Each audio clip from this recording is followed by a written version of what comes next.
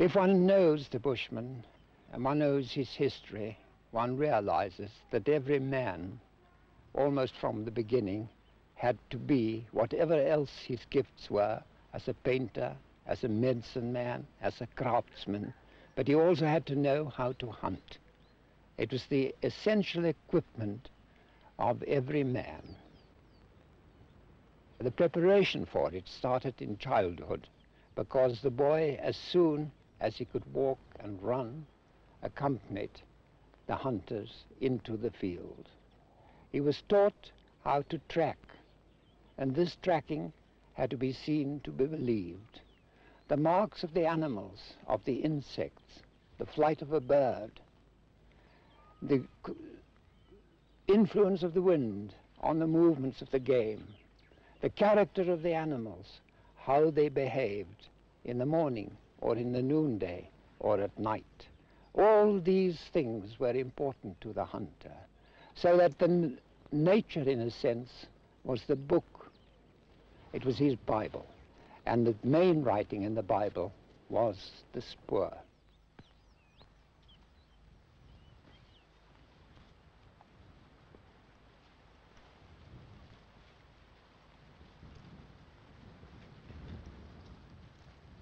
As important as hunting with bows and arrows and spears was snaring, and snaring was impossible without string.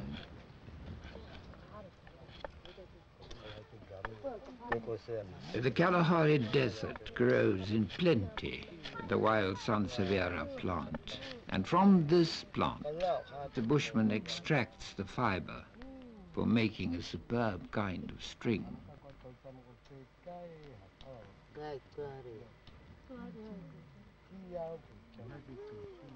I myself have seen bushmen having a tug of war with the most slender form of rope and failing to pull it apart.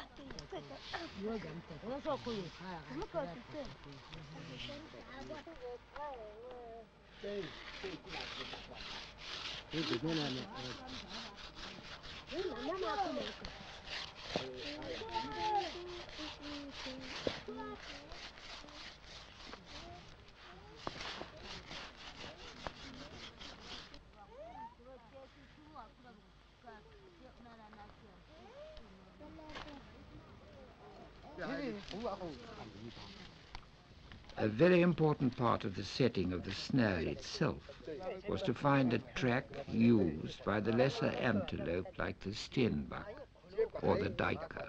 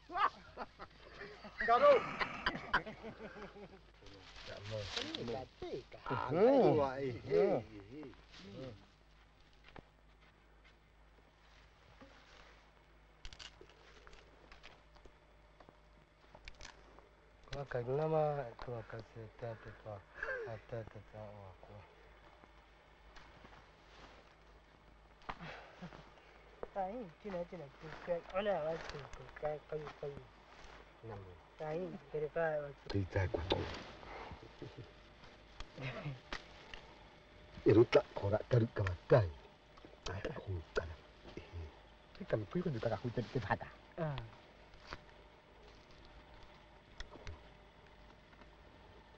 Hai, ya kau juga tiang. Hai, jangan diukur. Apa? Kau kau kau itu kalau kaya jauh kaya. Kau tu cakap sikit. Ayah. Kau kaya. Jadi kuat. Kalau kaya jadi tua kaya. Jadi kaya yang cantik. Ya betul.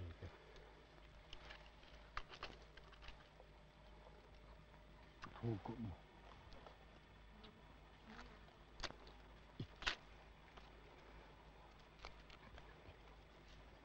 Ini jika kita kawan. Kawan. Saya kami cari tengah warga Cina. Kami tolong.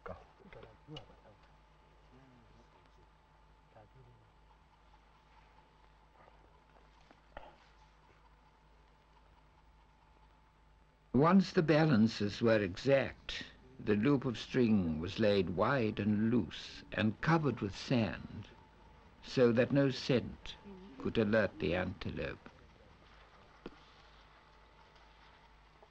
In theory, therefore, the moment the antelope's foot went into the hole and trod on the catches of dry wood, the bow would snap back, the loop would tighten, and there the animal would be for the having.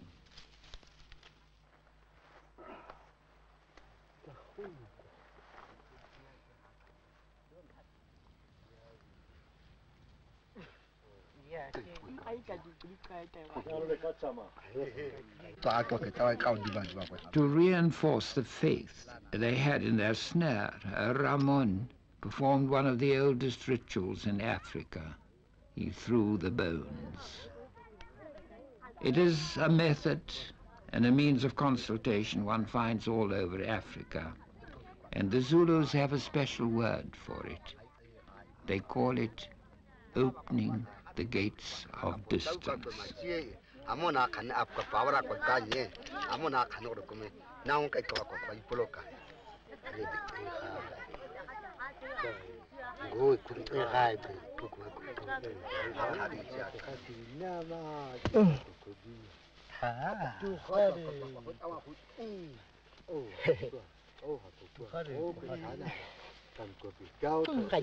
The bones were splendidly vindicated, because in the night they had snared a lovely young steenbok.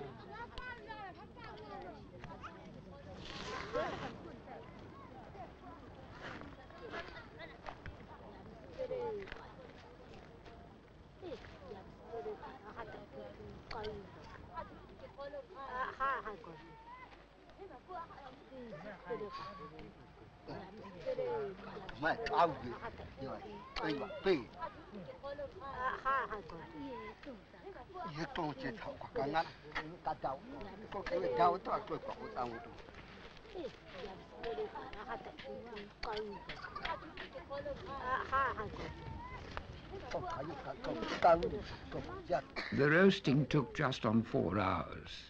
It's a process which depends on the kind of earth in which the animal is cooked. But 4 hours on this occasion was quite enough.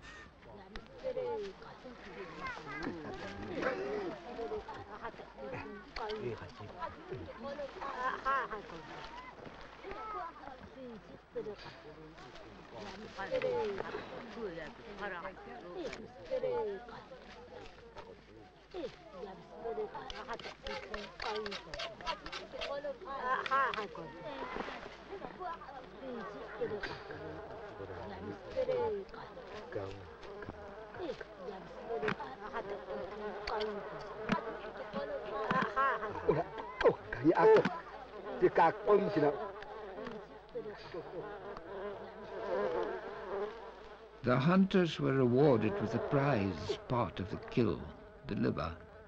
This, of course, is not an inflexible habit, because very often, if they are near their shelters, the liver and the more tender parts of the game will go to the people, like the older people who need it most.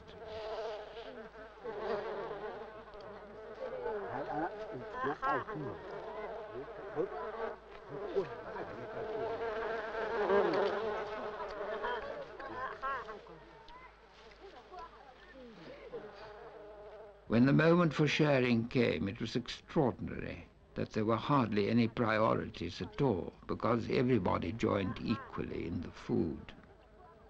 On one occasion in the desert, when I offered to do the cutting up for the Bushmen, as I used to do on many of my expeditions with black Africans, the Bushmen would look at me in astonishment and say, "Well, yes, if you want to, but why do anything so unnecessary?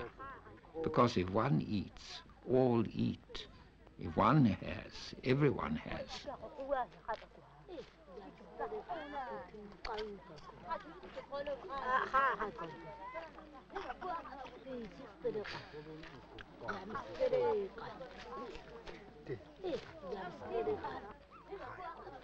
To me, the most impressive thing about all of this was that it was not merely the killing of an animal.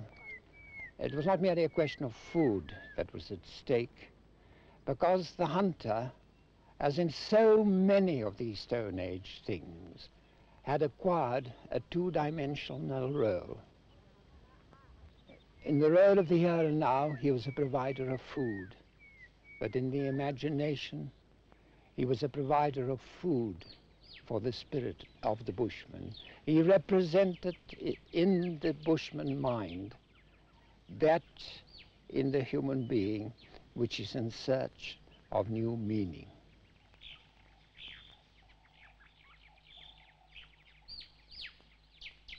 This Stone Age artist depicted the fundamental dilemma of the Bushmen in Africa.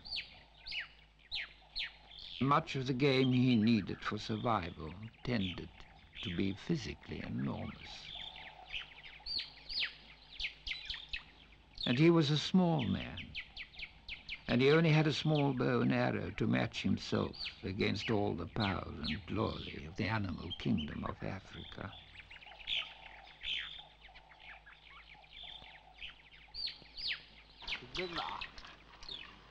He knew that the arrow by itself wouldn't kill, so he invented the poisoned arrow. The poison he uses here is essentially poison obtained from a grub that lives at the roots of a certain shrub. But in history, he used more complex poisons, combined it with the poisons extracted from scorpions, from snakes, and particularly a most virulent kind of spider.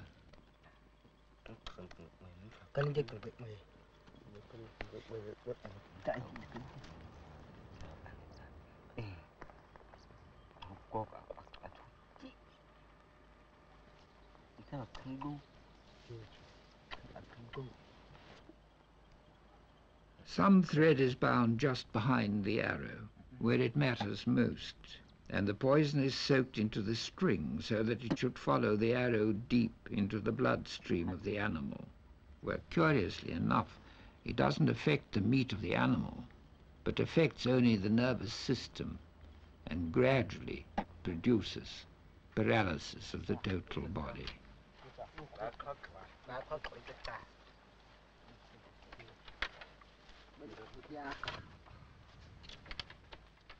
The hunt proper couldn't begin until after a long casting about in the desert, they found a spoor fresh enough to indicate that the antelope were near.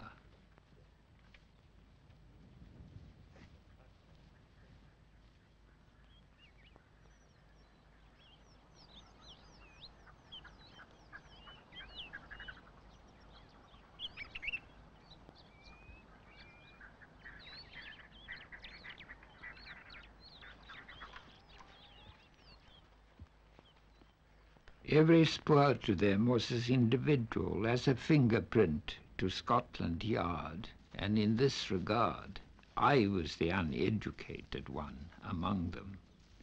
I remember one day how they simply couldn't believe that I couldn't distinguish what I thought was a strange footmark near our camp, and they roared with laughter and said, "It is the foot of your own cook.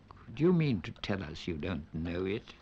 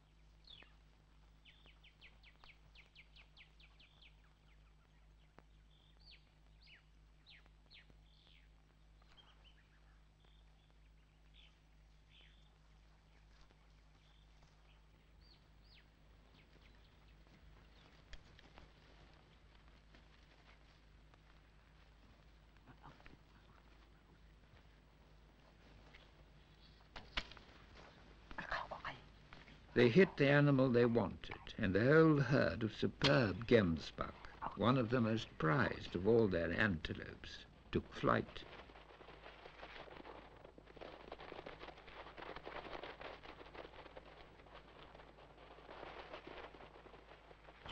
Everything depended now on how deep the arrow had gone and how quickly the poison was taking effect. It is interesting that the Bushman arrow is always made in 3 sections, so that should the animal try to get rid of the arrow by rubbing up against trees, the loose sections break away, and the vital end of the arrow is left intact and deeply embedded.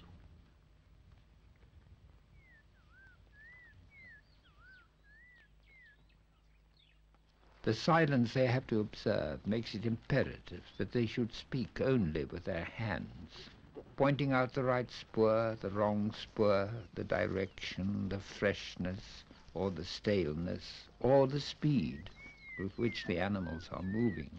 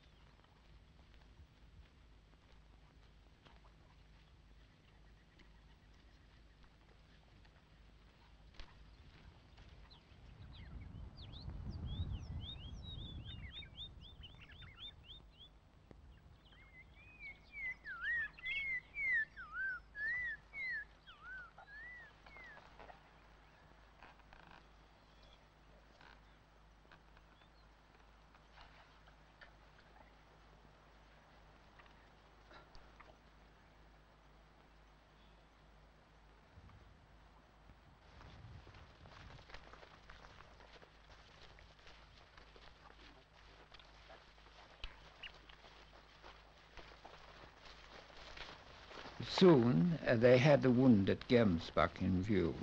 It too was using all it had inherited of life throughout the ages to face its last moment. It had retreated into a thorn bush, its head and those formidable horns of his to the front, the only direction from which the hunters could approach it.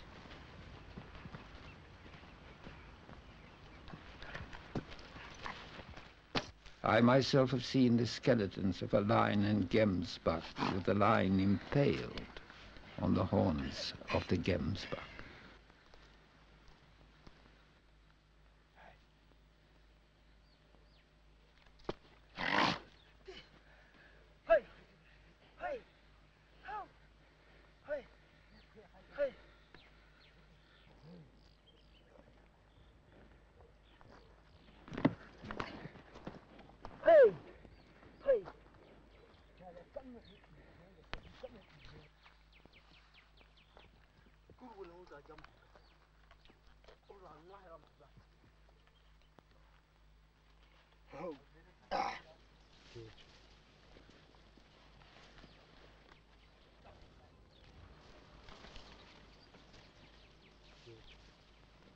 One of the greatest and most joyful of moments in Bushman life was the moment when the hunter brought meat home for all to share. One of the most highly developed things in the Bushmen, in my experience, was their sense of intuition. And it was almost as if the women and the children who were way back at base knew precisely when the hunters were coming back with real meat, with the meat of one of the great antelopes of the Kalahari Desert. And they would sometimes, even when one was not in sight of the camp, you heard a kind of chant and a kind of joy of dancing going up, because everybody was going to have some meat.